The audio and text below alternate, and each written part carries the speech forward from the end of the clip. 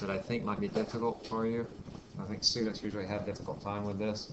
But if you have things that I'm not covering and you want me to, or if you have questions, just let me know and we'll look at that. But I want to sort of focus on chapter 9, and then on Friday we'll open up to the rest of chapter 7 and 8, and then chapter 9, which will also be on the exam. So our Monday's exam is that last part of chapter 7, Joseph Lindsay's, chapter 8, and then chapter 9 as well.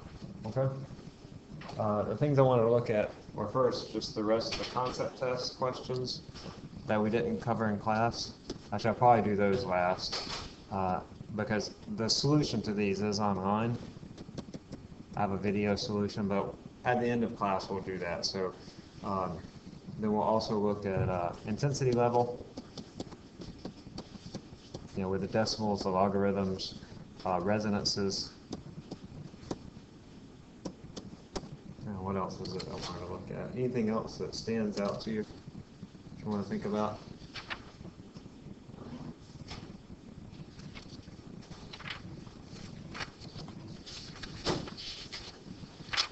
I think that's it. I mean, that's most of what we're doing, except for the, the basic properties of the waves, the velocity, frequency, and wavelength of the waves, and the Doppler effect.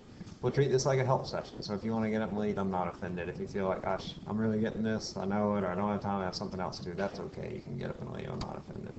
All right, let's look first at resonances. We have a couple different things with resonances that we need to understand. First of all, we're doing open-closed tubes. That's a tube that looks like this. And then we're also doing open-open tubes. That's a tube that looks like this. And closed-closed tubes. That's a tube that looks like this.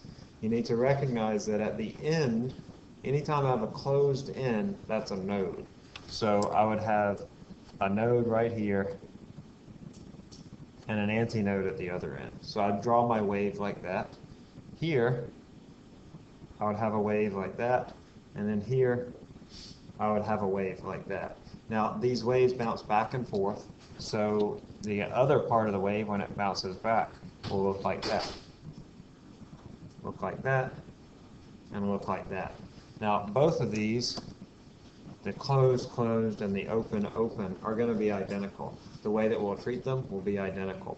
But we need to recognize that this has a quarter wavelength in it, this has a half wavelength in it, and then this has also a half wavelength. It's just sort of flipped around.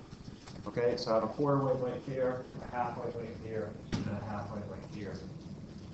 Some of the problems ask you to find the frequency. In fact, you'll probably see a problem like that. I'll give you a closed, or open tube, and you need to find the frequency. In which case, let's just say, for example, I give you this length. I tell you this length is, 4 meters. Okay, and I ask you to tell me what is the frequency of that wave, of that tone, like the Coke bottle. What is the frequency, the first frequency of that tone?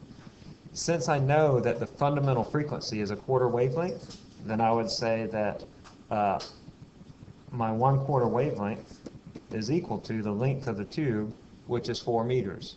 And then I would say, well, lambda then has to be 16 meters. I just solved that for wavelength.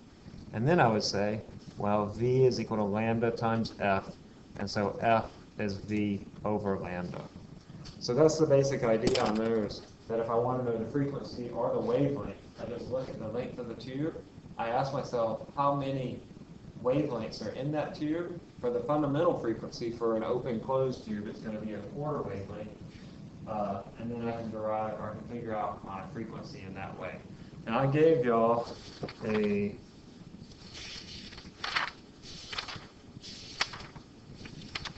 equation to calculate that frequency. Let me find it. It was it was NV over lambda, right? Just double check that. Yeah. It was NV over 4L. The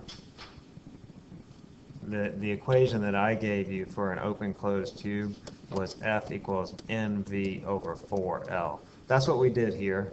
Here, this was 4L, right? We found it right here, 4 times the length. N in this case is equal to 1 because we're doing the first frequency or the first tone, and then V is just the speed of sound in air, and I'll provide that to you. All right.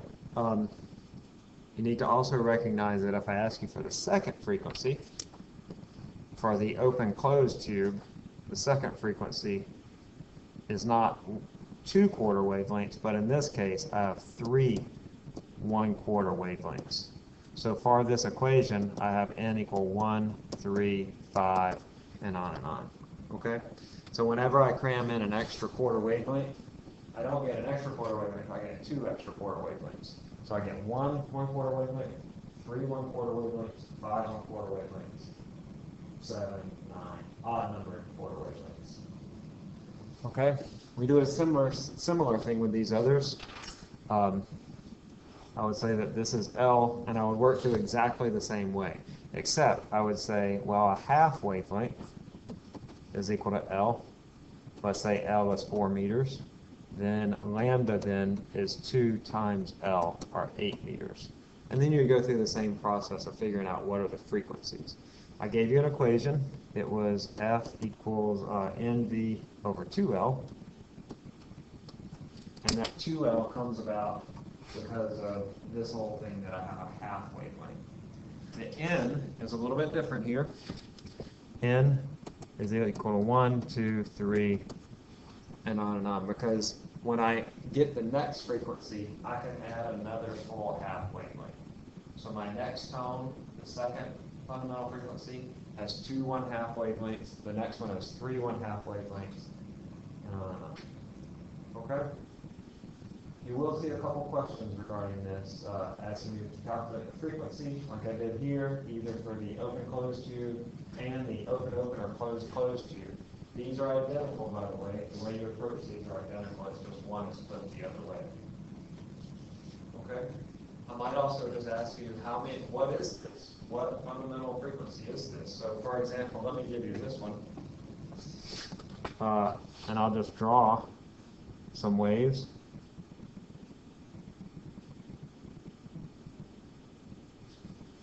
This should come up all the way. So I'd ask you, what is the frequency here? Well, the way you would count this is you would just count the number of half wavelengths. Which frequency is this? Have any idea? 1, 2, 3, 4, 5. What do y'all think? Well, look, this is 1, right? I have 1 1/2 wavelengths. How many half wavelengths do I have here? I have 4, right? So this would be the 4th fundamental frequency, or the 4th overtone. Okay? This one's a little trickier, but it's the same way, right? That I would just count the number of half wavelengths.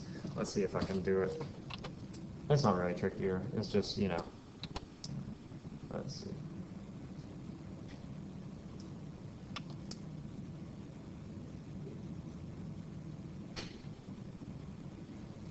I count the half wavelengths.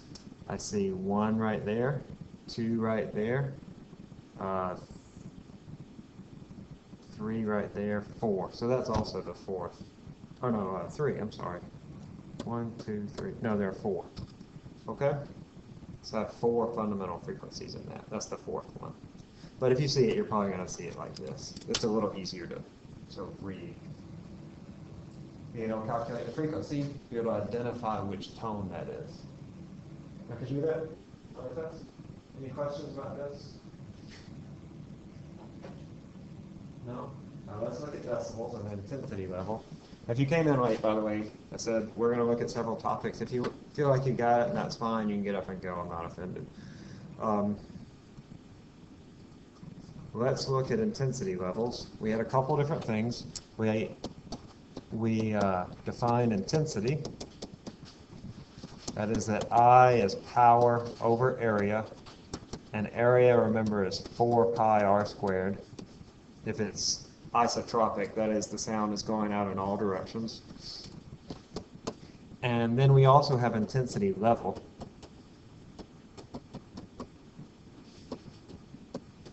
Where L is equal to 10 times the log of I over I naught. So we had a couple different problems with this, and we'll look at some in the concept test that we did. But just be able to, if I give you an intensity, be able to calculate the intensity level, or vice versa. If I give you an intensity level, be able to calculate the intensity. The latter of those is usually a little more difficult because you have to deal with the logarithms. Let me just remind you. Let's say if I don't know, if L equals 20 decibels, what is I equal to? Okay, so I would say 20 equals 10 log of I over I naught. I would say 20 divided by 10, divide both sides by 10, equals log of I over I naught. And then this would be 10 to the 2, and 10 to the log of I over I naught. So it's going to be 100 equals I over I naught. Okay, so if my decimal level is 20, that means my ratio of I to I naught is equal to 100. And this comes back to if say, for example, my decibel level was 10, what would this value be? If this was 10, what would be the ratio of these two intensities? If it's 20, the ratio of these two intensities is 100. If it's 30, the ratio of these two intensities is 1,000, right? If this is 40, 10,000, 50, 100,000. We saw that if I change my decibel level, if I increase it by that amount, it multiplies my intensity by 10, 100,000, depending on how much the decibel level changes by. We had a couple questions in the concept test regarding that, just 10, 20, 30 decibels, how does it change the intensity? Yeah. So does that mean that I will be equal to 100 times the idle? Is there a value for idle? Yes, so I is equal to 100 times I naught. Now if we're just translating intensity into intensity level, I naught is our threshold of hearing. So it's 100 times 10 to the minus 12. That's the threshold for hearing. That's a value that you'll be given on the equation sheet. I have to get your equation sheet up. I'll do it today. I'm sorry for the delay on it, but I'll get it up so that you'll know what all's on there. But I'll put it up. If you see something that you think is missing, let me know. I'll let you know. I'll try to put it on there. Okay? So, but I might also ask you just, what is the ratio of the intensity with regards to what it was before? So here it was 10 to the minus 12. When I raise it by 20 decibels, it becomes 100 times that. All right? All right, so that's intensity level. What's the third thing I said? Resonances. Let's look at some of those concept tests. We haven't done them all. I'm not going to do them as clickers because, like I said, we're done with clickers, but there were a few questions on here I wanted to go over.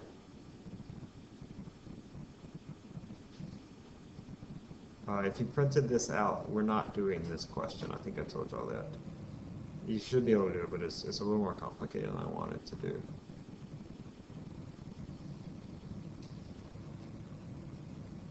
Okay, so this has to do with superposition of waves. There are several questions here that have to do with superposition of waves. We didn't do this at all in class for Chapter 9, but it's exactly like what we were doing for Chapter 8. So you'll see superposition of waves both with sound and with light. So here, for example, I have two waves that are traveling towards one another, and I want to know the shape of the string at t equals 6 seconds.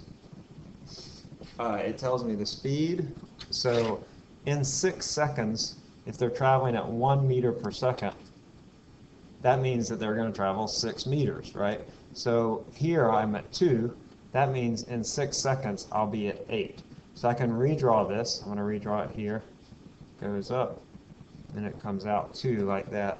And then on the right-hand side, similarly, it's going to move 6 seconds. It'll move 6 meters. So I'm thinking this is my reference point. It will move to this point.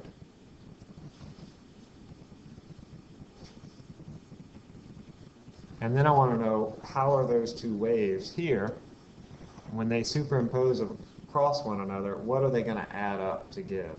Do y'all know offhand? Any idea? Well, look, I have these two which are going to add up.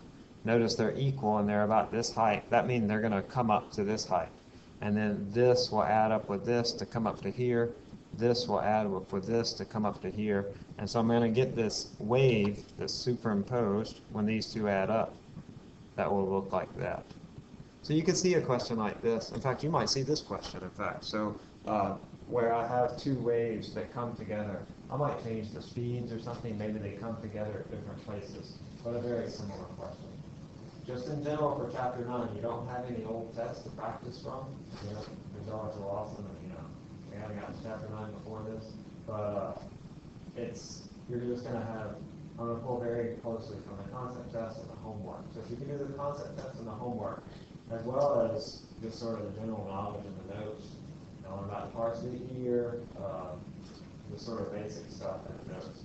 Nothing too tricky. I'm just going to pull it. I'm not going to use the exact questions. It's going to be very, very similar. So you're going to study by studying the concept tests, the ones that I sent out to you, the homework. You'll certainly see a couple questions from the homework almost verbatim, and then look through the notes. Make sure you know the parts of the ear, parts of the human speech. I think many of you know that, but make sure you know the parts of the ear and how they work in human speech. Yeah. Mm-hmm. So here I have two waves. They travel at different speeds, and I just want to know when they come together, how are they going to come together?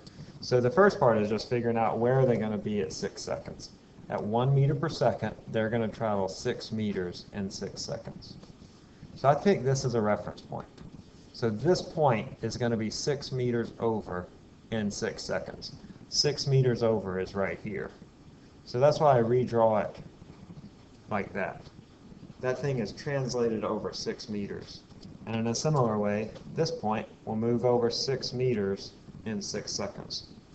So I can translate it like that. Just redraw that shape. And then when I add these two up, there's nothing to superimpose with this part. And then as I start adding these points up, they produce a wave that looks like that.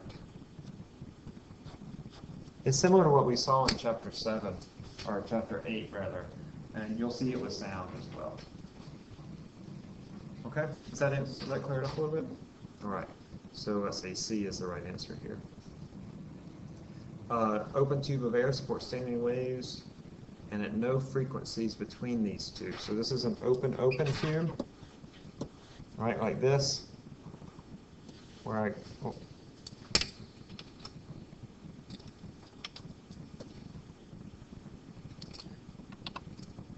an open tube where I get waves that look like this.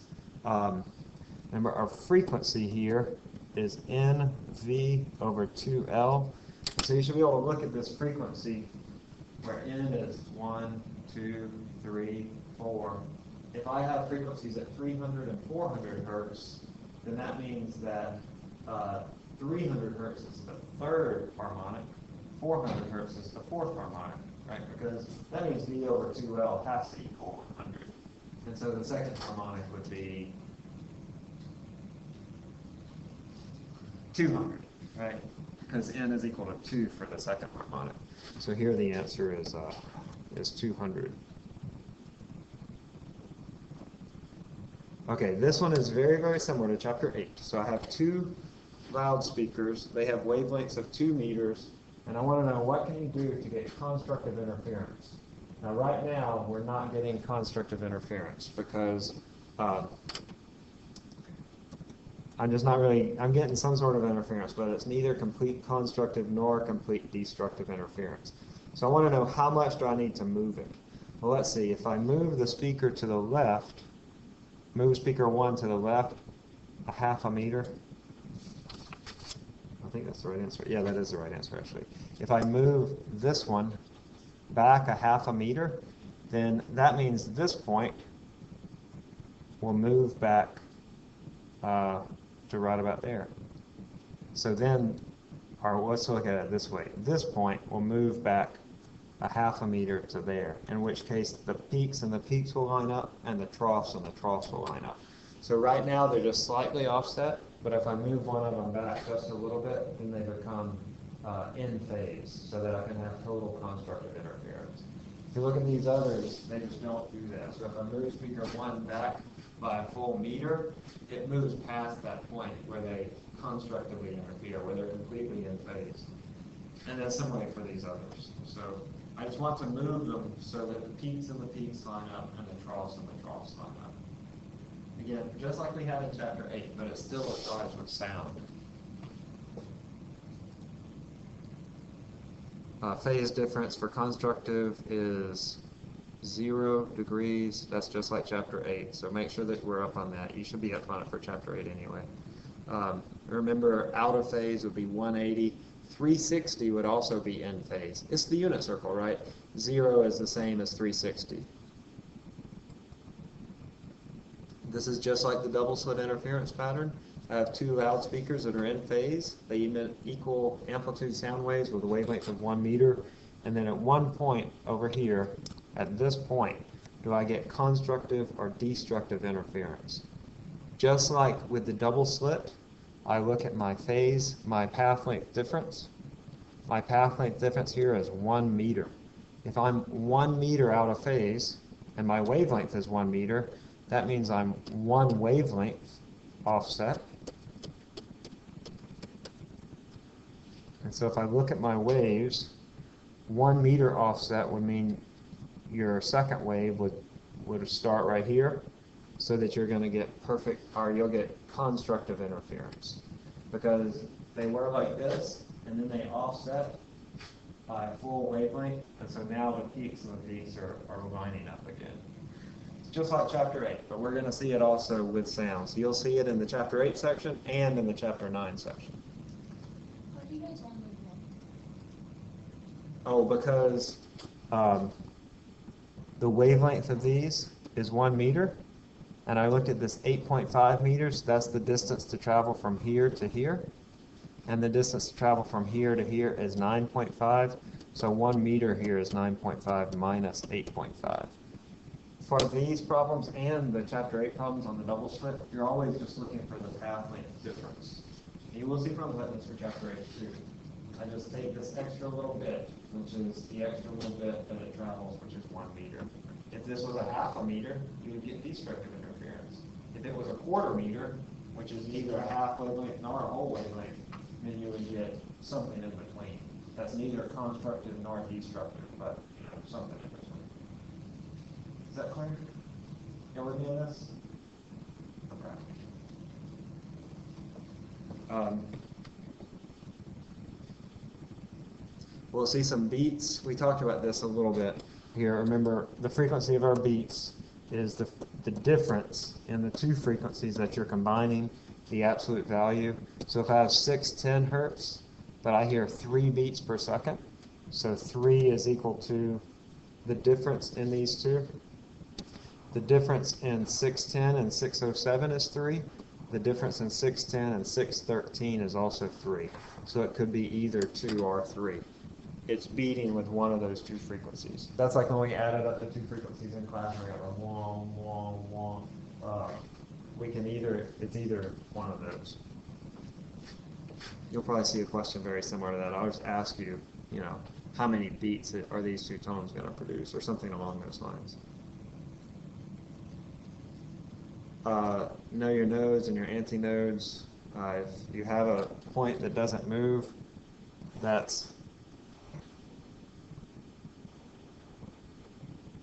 these are nodes. These are antinodes.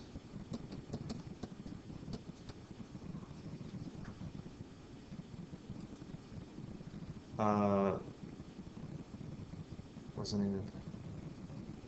Oh, this is beats again. Just know what they are, beats. Where you have two nearly equal frequencies, but not equal, but almost equal. Those are called beats. These are called normal modes. I don't think we even talked about that in class. You're probably not going to see this on the test, but. And then the frequency of the third harmonic string. Remember, a string is the same as a closed pipe, and with a closed pipe, you have that n value, the frequency, is nv over 2L. N here is equal to 1, 2, 3, and on and on. So the frequency of the third harmonic is 3 times the frequency of the fundamental. The fundamental is when n is equal to 1. It looks like this. The frequency of the third harmonic is when n equals 3. So it's going to be 3 times that.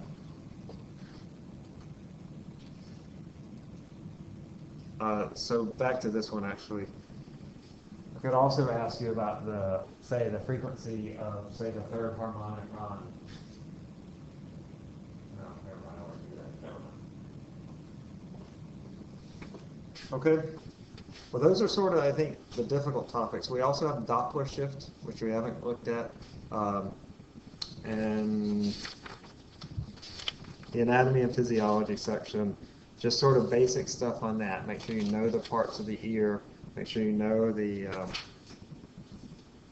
parts that cause speech. If you go into the screencast section on the online quizzes part, I have a screencast. We sort of did that a little bit quickly last time. I'm sorry for that, but I think that it was really necessary as well. And a whole lot. Any questions? What is the formula for the mass density? Okay. Is it the mass over the... Yeah, you'll certainly see that, where I ask you about either to just straight up calculate the frequency of a string. So the frequency of a string is 1 over 2L square root of T over mu. And she asked, what is mu? That's our mass density, but it's not a mass density like we've used before. This is the mass length density, so it's our mu is equal to the total mass divided by the total length. So in one of those concept test questions, it actually gave you the, well, it was asking you to calculate the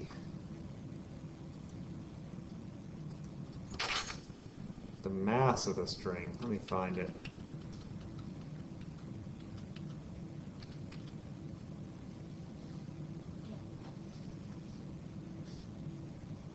Yeah, here this is the one I was thinking of, but here we had to find the mass of the string, or excuse me, the mass density. And here, the mass density, which is going to be the total mass divided by the length, is going to be 10 grams, 10 times 10 to the minus 3, excuse me, yeah, that's right, 10 times 10 to the minus 3 kilograms divided by the length, which is 2 meters. And so that's 5 times 10 to the minus 3 kilograms per meter. And then you would go about and find the frequency of the sound, and then once you know the frequency,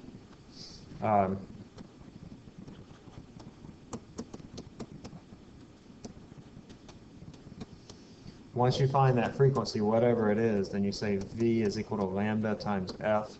We did this one in class, but remember the lambda here, the wavelength, is twice this.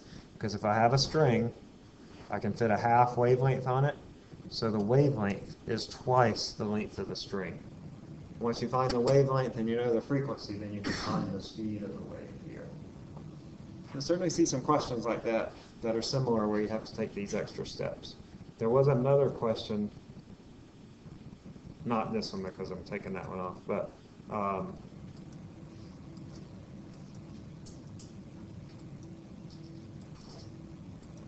shoot, I don't see it. Maybe it was in your homework. I think it was in your homework actually. There's a question. Could you go back, please? Uh-huh.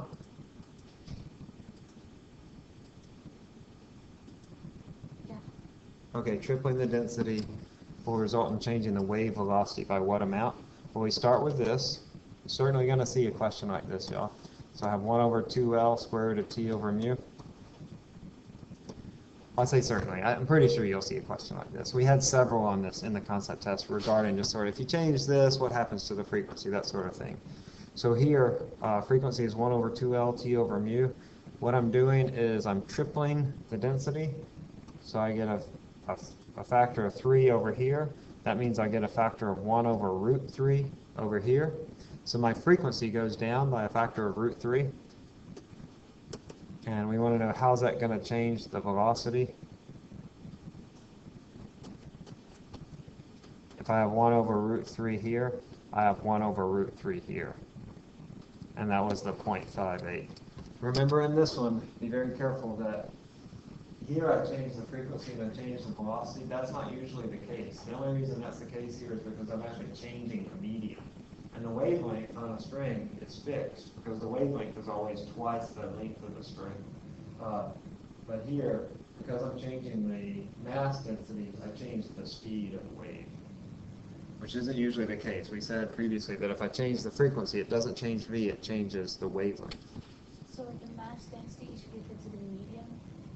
The mass density has to do with the medium. In fact, all of these things over here have to do with the medium.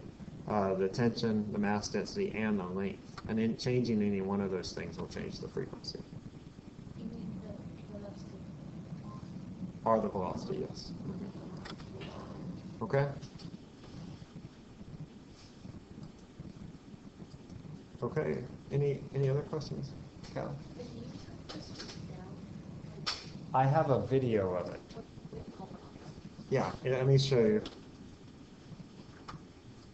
If you just go to the website and go to the online quizzes site.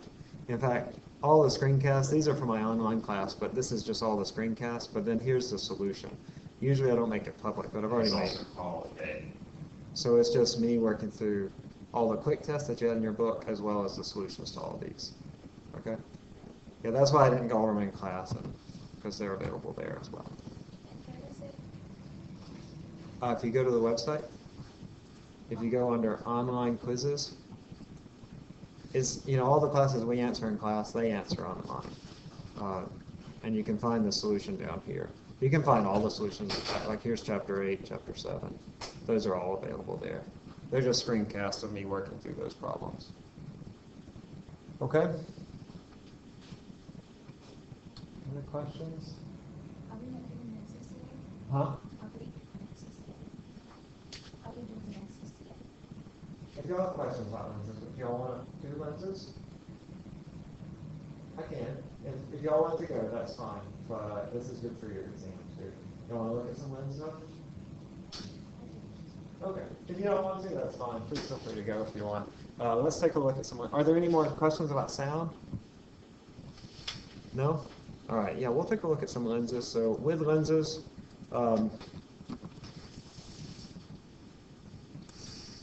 let's see. We need to remember the lens equation. 1 over F equals 1 over Q plus 1 over P. And then also our magnification is negative Q over P, just like it was for, mirrors. It's exactly the same.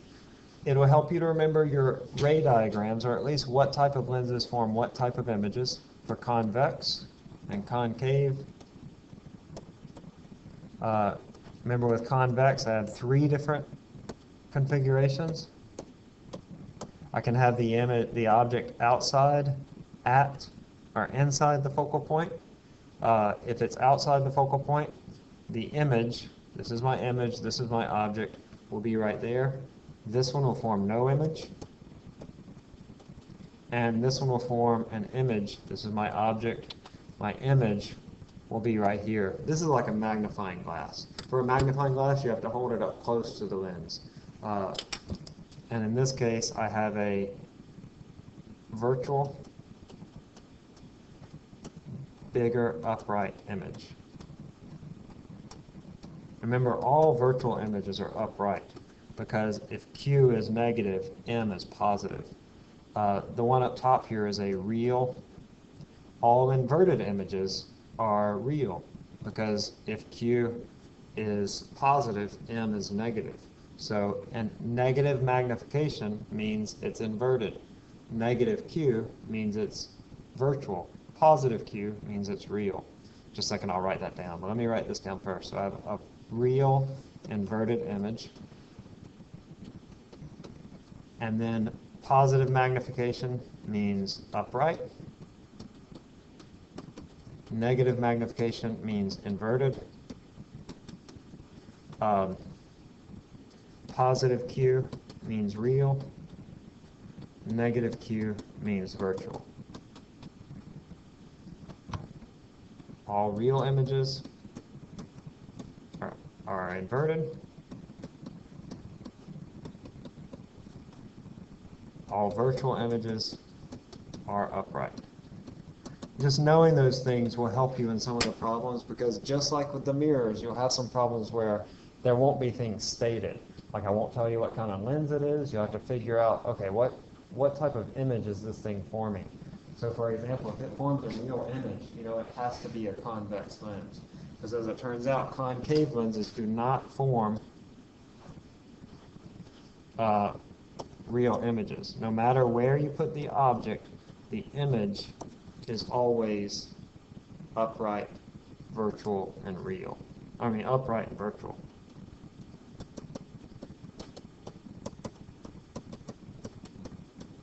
So as you work through problems, and we'll work through some on Friday as well, but as you work through problems regarding these, just remember these things that will really help you to remember what type of mirrors form, what type of lenses form what type of images. You probably will have a ray tracing diagram, but you know what, it's going to be an easy one. I think this is the easiest of them. There are no funky virtual rays. You just need to know how to draw those three rays. Let me show you right quick. So I have a convex lens. I have my two focal points. I have an object outside the focal point. My first ray goes parallel to the axis through the focal point. My second ray goes through the focal point parallel to the axis. And then I can draw another ray that goes straight through the center of the lens. I think those are the only rays we drew, right? Yeah, so anything that's not one of these is not correct.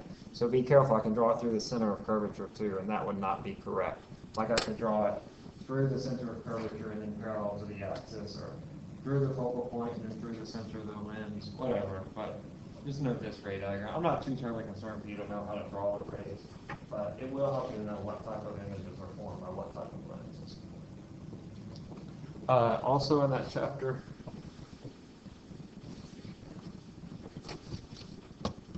remember that convex lenses have a positive focal point, concave lenses have a negative focal point. I'll never actually tell you the sign of the focal length, but you'll just need to figure out, is this a convex or is it a concave lens, and then go from there. Also, don't forget the focal length is half the center of curvature. Often I'll just give you the center of curvature. That's not uncommon when you talk about lenses, to just give the center of curvature, because that's more the physical meaning of what that is the actual curvature of the shape.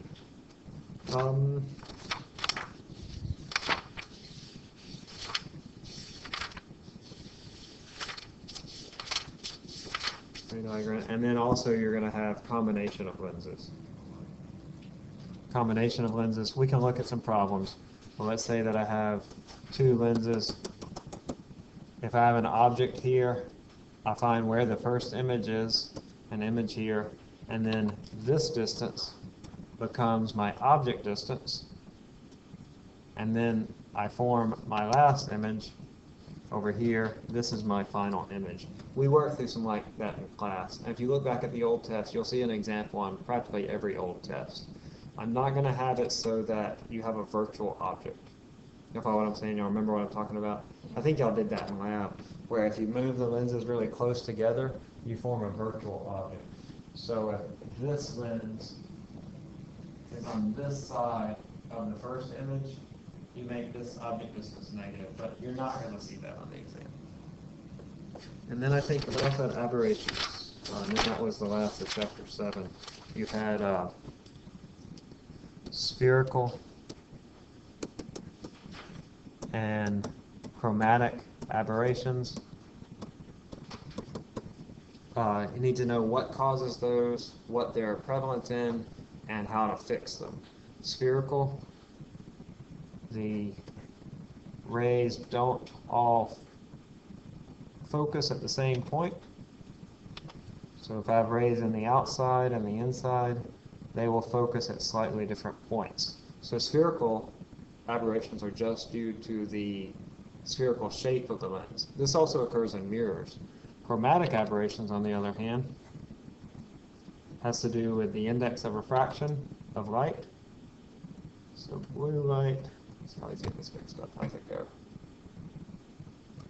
Oh shoot, you can see a problem like this. If I give you a plot of n versus lambda, it looks like this.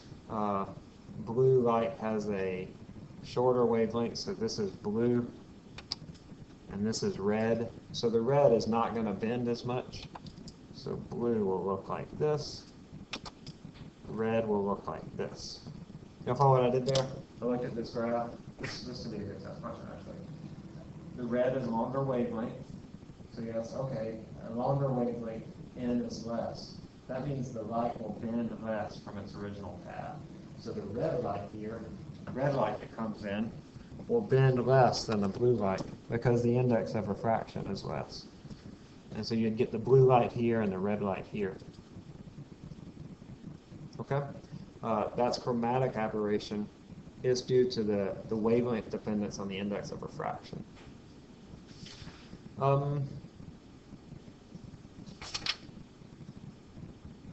For spherical, to fix it, you put a diverging lens here. Oh wait, no, sorry.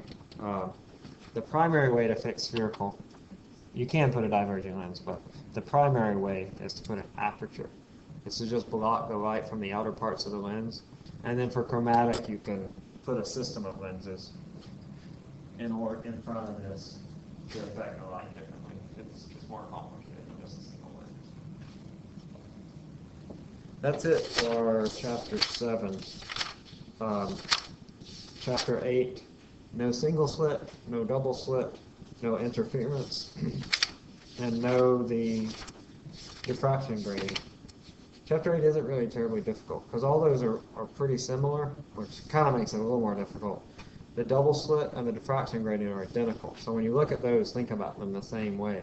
The single slit is a little bit different, so make sure that you're aware of how it's different. If you look at the equation sheet, it talks about dark versus bright fringes, and that should help you. Interference is similar too. All right? Any particular questions about this? We're going to come back to it on Friday. We'll spend some more time on it on Friday.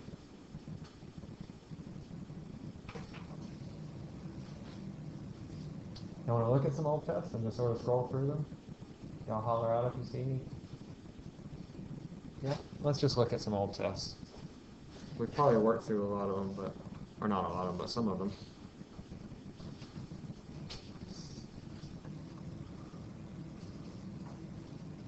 Most of your exams are going to be exam 4, the final exam. Disregard anything that has to do with mirrors. Like here's some good lens problems, calculating various things from the lens problems. This is spring 15. Did we do far sight in this? We did not do that, did we? Any kind of problems of the eye?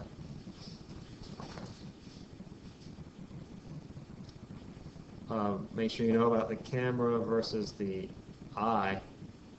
Are y'all familiar with that? We did a couple questions. Let's address that. You might see that on Monday. You know, the camera and the eye are very similar. The only difference is for the eye, the image distance is fixed. For the camera, the focal length is fixed. So if I look at the eye, I have a convex lens and the retina. This distance, which is Q, is always fixed. It's always the same. So my eye is Q. If I'm looking at something that's far away, the light rays coming into the eye are parallel. They're going to focus at the retina. But if I look at something that's closer,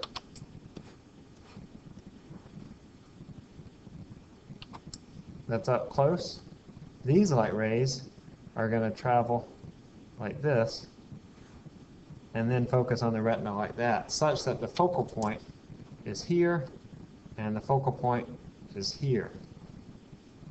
Oh, that's not right. Focal point would be like right here. All right, so if I'm looking at something far away, my focal point is big.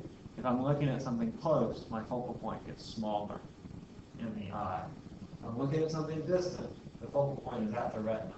The focal point is never going to move behind the retina. It will always be between the lens and the retina.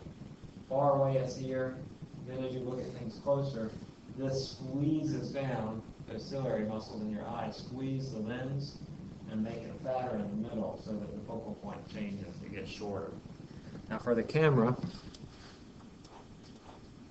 We have some concept test questions about these. For the camera, if I'm looking at something far away, I have parallel light rays. They will focus here. For the camera, I have a fixed focal point. So if I want to look at something close, my focal point remains the same. I can draw my rays parallel to the axis through the focal point, parallel to the axis. So if I want to look at something close, I have to move my film back there. I have to separate them. Okay? Make sure you understand. I could ask you, well, if you look at something closer or farther away, what do you have to do to the film, or what do you have to do to the lens of your eye in order to do that? Those are similar. They're just a little bit different in what changes. In your eye, your image distance is fixed. In a camera, the focal length is fixed. Okay, folks? So if the focal point of the camera is fixed, what must you do? If you want to take a picture of something nearby, you have to increase the distance between the lens and the film. Okay, what do you mean by a fixed focal point? On the camera, you can't change out your lens. I mean, on some cameras you can change out your lens, but most cameras you can't change the lens. And so the focal point of that lens remains the same. But in your eye has little muscles that change the shape of the lens, and that's how we focus on things at different distances. Oh. All right? All right, folks? I'm willing to call it a day. I still have more questions, but I'll certainly stay as much more. Any more questions? No? Okay, well remember, I'm around on Wednesday, but I'm not going to come to this room.